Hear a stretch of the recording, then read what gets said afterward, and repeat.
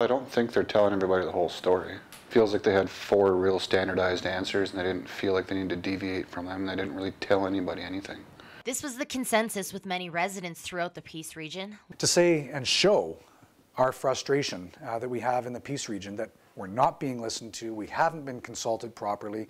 People in the region have really voiced their concerns that there's a lot of things that have not been considered by government. Before any rash decision is being made, people's voices wanted to be heard. Yesterday, Premier John Horgan held a press conference in Dawson Creek.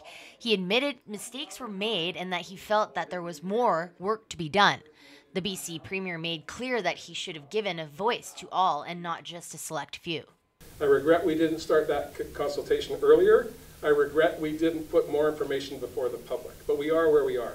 At the meeting, Premier Horgan also announced that Blair Lekstrom would be the community liaison for the Peace region, giving citizens an opportunity to work with a local representative from the area.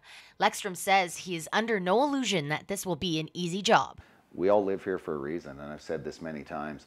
It's not us and them. It isn't First Nations, non-First Nations. This is an issue for all of us. We all live here. We all raise our families and want to enjoy the backcountry, so we'll find a way to make this work. At least I'm an optimist and will remain there until something proves me differently.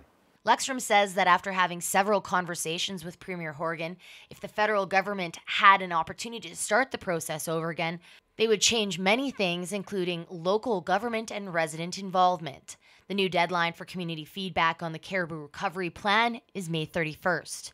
For Chetwynd resident Joe Tibb, the waiting game is a scary situation for him and his family. Personally, I got a wife and a kid, and I mean, people keep saying that one of the 2 mills is probably going to go down because of these agreements, and nobody knows which mill that is.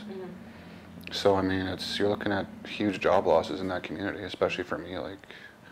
And they're good paying jobs too. At this point, the Peace region can only wait and see what will happen after the extension date passes.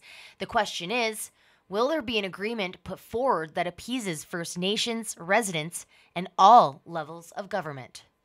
Randi-Marie Adams, CJDC-TV News, Dawson Creek.